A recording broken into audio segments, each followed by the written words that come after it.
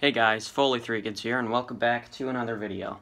And today I'm covering a topic that's a little bit different. And this topic is polyrhythms. I've actually never covered something like this on the channel, or I don't at least remember ever doing that. I don't think I did. But these are not ordinary polyrhythms. We're not really working with any 3/2 or 3/2 or 4/3 alone, but it's actually, I'm working on some a little more complicated polyrhythms and showing you some cool things that I think are pretty cool, and you would probably think they're pretty cool too. They're actually pretty easy. So they're multi-polyrhythms. They have more than 2, so they have like 3+, and we're dealing with some 9 polyrhythms. So polyrhythms with nines in them, and I'm going to be playing for you them and showing you how to play them and actually notating them on paper, and then I'm also going to try to implement them into the piano too and maybe come up with something that you could play with these polyrhythms. So yeah, let's just get straight into the video. Okay, so the first thing that we're going to be talking about is a 9/2 polyrhythm. And the reason we're doing this first is because it's the simplest way to think about it.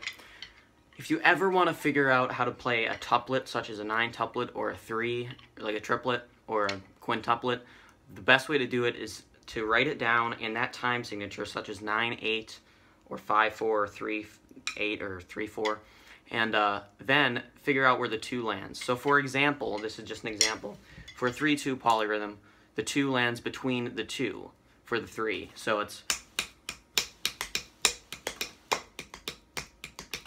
the 2 lands on the and. Like if I was in 3/8, the 2 would be made up of a duplet, or it could just be made up of dotted 8s. So then for a 4, it's like 4/2, and that's just basically a 2/1 twice.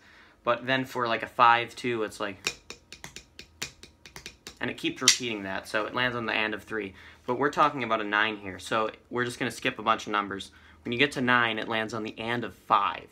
So how do you do that? Do you just think 1, 2, 3, 4, 5, 6, 7, 8, 9? No, I'm going to tell you, don't do that. The way you want to think of it is in groups of 3. 3 groups of 3. So you're still thinking about it in 9, but you're going 1, 2, 3, 2, 2, 3, 3, 2, 3. And then you're doing that again, so yeah.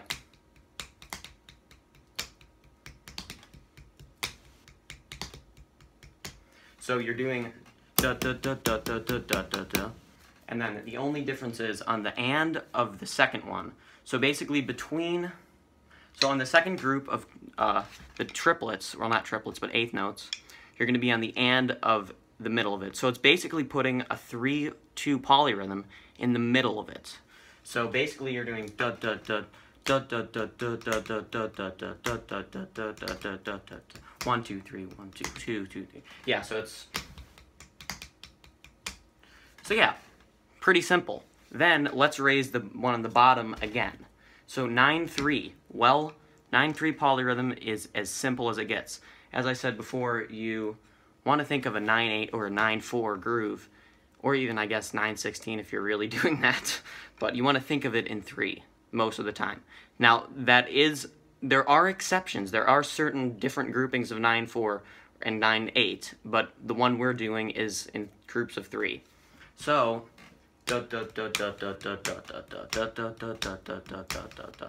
that's pretty simple. So why would you ever, most people wouldn't even consider that a polyrhythm. Why is that important? Because we're going to make a trirhythmic polyrhythm, which has 3 rhythms in one. So we're going to do a 9/2 and a 9/3 at the same time. So a 9/3/2 polyrhythm, and then we're going to get even more complicated. We're going to do a 9/3/6 polyrhythm. So what's a 9/6 polyrhythm? It sounds pretty complicated. Well, it's really not, actually. It's basically just a 3/2 polyrhythm, except the strong beat is on 1, and then there's 3 different subdivisions. So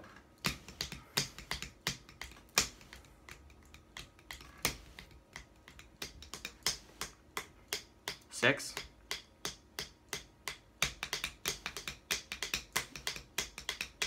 9. So yeah, I'm going to actually hop over there and start up a different video, and then we're going to show you how to actually play these on the sets. Before we implement anything too complicated, we're just going to do a 9-2 on the drum set. My bass is going to be doing the, or no, you know, my hi-hat's going to be doing the 2. That's what I'm used to. Hi-hat's going to be doing the 2. I'm actually going to probably use the high tom, just because I'm used to it, so.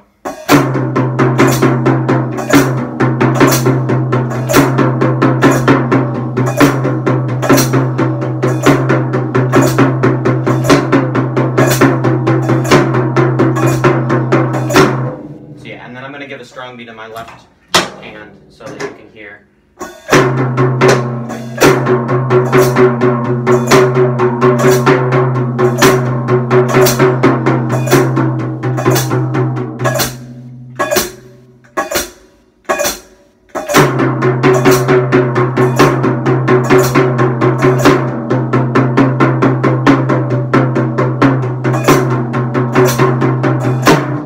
Yeah, as simple as that. Now we're going to add in something a little bit spicy. We're going to add in the 3 on the bass drum. So yeah, we're going to add the 3 on the bass drum, and then we're going to keep the 2. We're not doing anything with the left hand except for the 1 right now.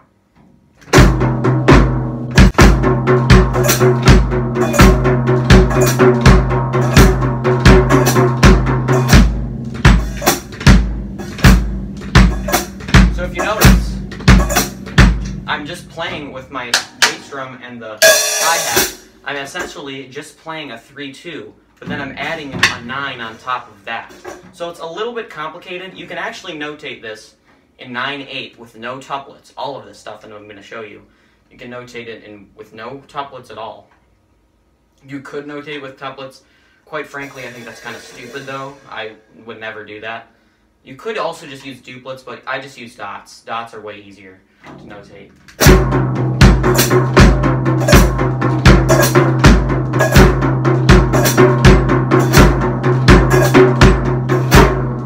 So now we're going to remember the 6. So we're going to do the 6. I'm thinking of doing a side stick, but I don't know if that'll be loud enough. But I'm going to do just this 9 and the 6 right now.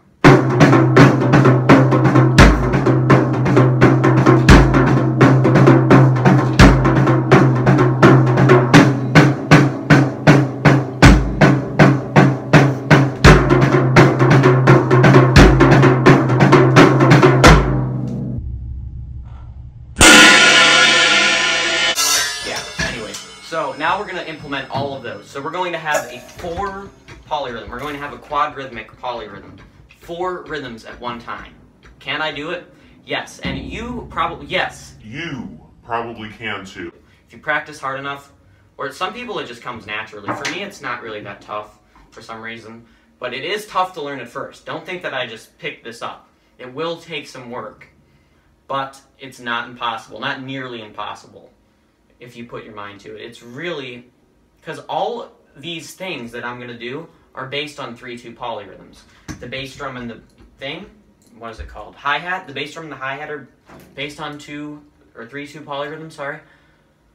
The right hand and the left hand are based on 3/2 polyrhythms. All it really is, when you think about it, is an augmented polyrhythm for the feet, and then just a regular polyrhythm for that. So we're going to do it kind of slow. We're going to do this pretty slow.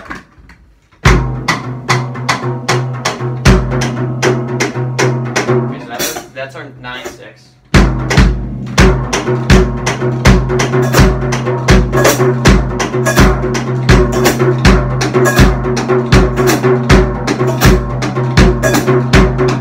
That wasn't really that slow. I'm going to slow it down so you can hear all of them at once.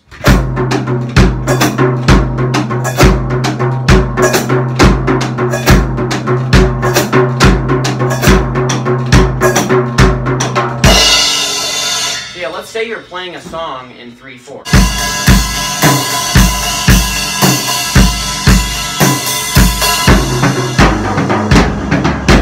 You can use like 9/6 polyrhythms at the end of it, so.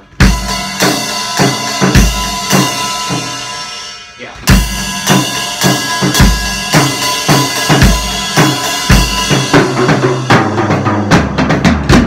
You can do things like that.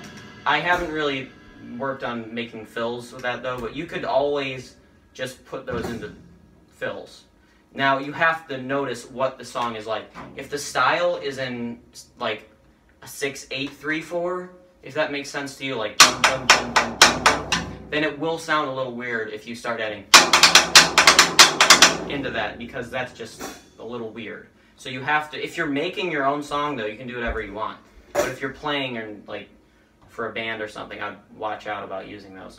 But yeah, so that was how to do that 4-way polyrhythm. But we're actually looking at a different one now for this next part of the video. That it's still a 9 though. It's still a 9 polyrhythm, so I'll be right back. So for the next polyrhythm that is based on a 9, it's 9/4.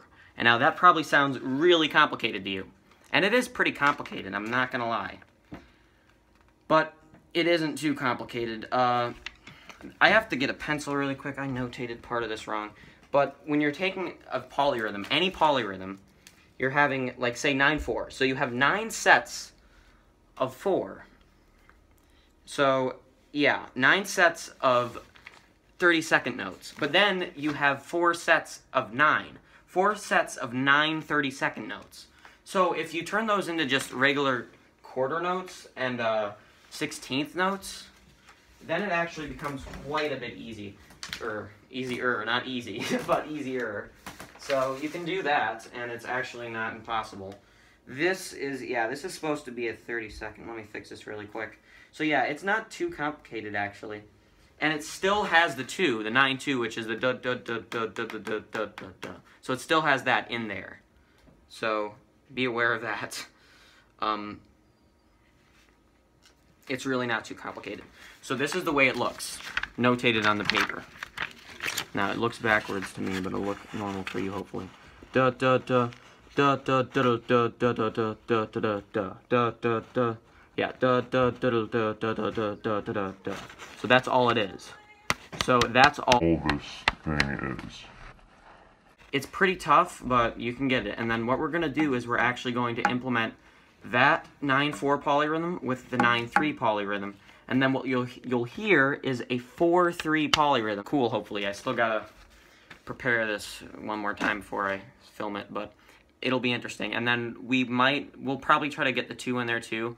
To be honest with you though, I mean, it doesn't make much of a difference, but it does sound better if you have the 2. So we'll keep the same basic stuff just so it doesn't throw me off. The 2 will be done on the hi-hat. The 4 will be done, though the 4 is new. The 4 will be done on the snare. And then the 3 will be done on the bass. The thing about doing this is, that's 4, you can't, it's kind of actually really tough to have a 5 polyrhythm, like a quint rhythmic, I guess you would call it, polyrhythm, because if you have 5 rhythms at once, look, 1, 2, 3, 4, you have 4 limbs, so you'd have to do something like this, and you'd have to have another stick, and you'd have to stretch it out and go like that, and then it'd be really awkward. I'm sure there's people that can do it, though, I'm very certain. I just didn't see many videos about 9 polyrhythms like this, so I'll be right back. Hey, I'm back. So, I just had to practice it once or twice, but I'm going to do it really slow, hopefully, at first, unless I mess it up and do it fast. But I'm going to do it really slow so you can hear how it sounds. And so I'm going to just start playing the 9/4.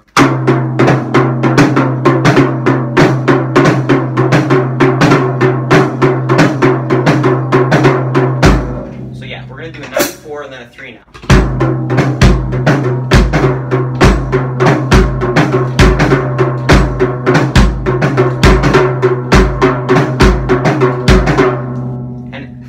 When I'm playing it, if you listen close enough and you avoid this and just tune that out a little bit, you can hear the bass and the snare doing the 4/3 polyrhythm quite slowly. Now we're going to make it complicated, and we're going to try to add the 2, which actually isn't really making it that much complicated. It's just coordinating the things that makes it complicated.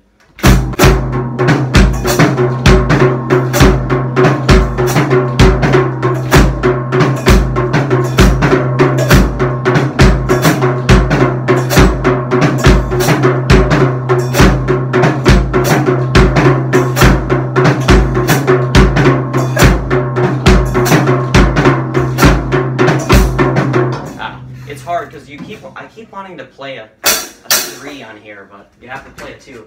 So that's really cool. You can.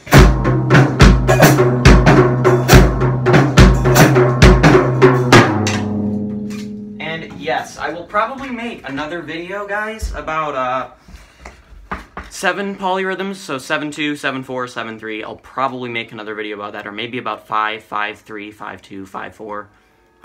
You can even have 5/6, which is really tough. But I'll make another video about polyrhythms. Okay, so I forgot to go over some of the other stuff I was promised to go over, and I'm going to go over it now. Piano stuff. So we're gonna just take a key, C major. And we're going to take that key and then we're going to implement some of this. Maybe even come up with a little, I guess, song. I do write my own songs. I never really put them, I don't really put them on here that often. I don't really want anyone stealing them. But we'll come up with something that I don't care about and then, yeah. Alright, so the right hand I'm thinking is going to be, yeah, the right hand actually is definitely going to be a 9. If you're left-handed, you could make up your own thing that has a different, you know, left hand doing the 9. I don't really like that much, but you can do it. I mean, if you can do it, I'm really not coordinating with my left hand. Anyways.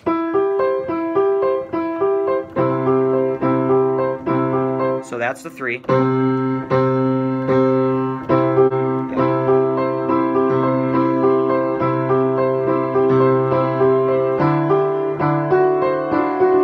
Yeah, so what we're doing right here is we're doing a 3/2 on the left hand, so wait.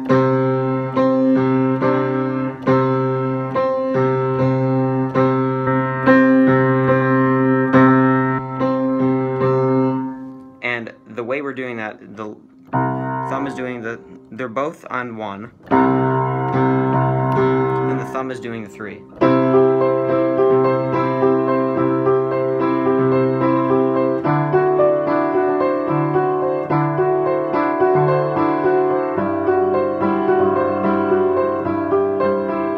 Yeah, so it's a little tough. It's more difficult to do it because you only have 2 hands for the piano. So it's a little difficult to do.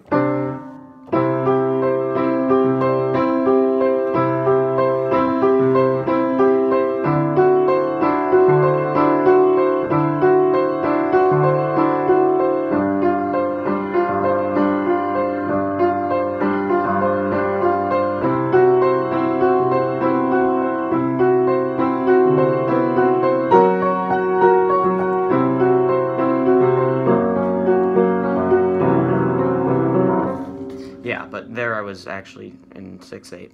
Whoops. But yeah, you can do that. If you want to do a 9/4, you can do that too. You can do. Yeah.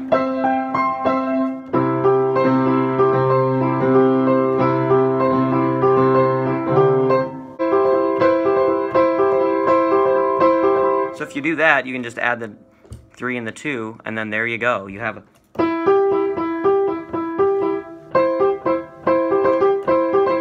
So yeah, you can do that. It's really difficult, but you can totally do it.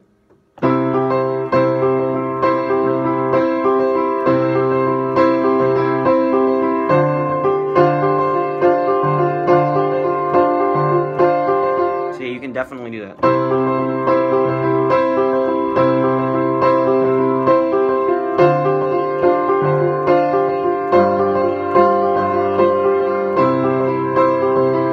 So yeah, that's just a short chord progression, 1, 2, 5 thing you can do with polyrhythms. So yeah, this has been Foley 3 Kids.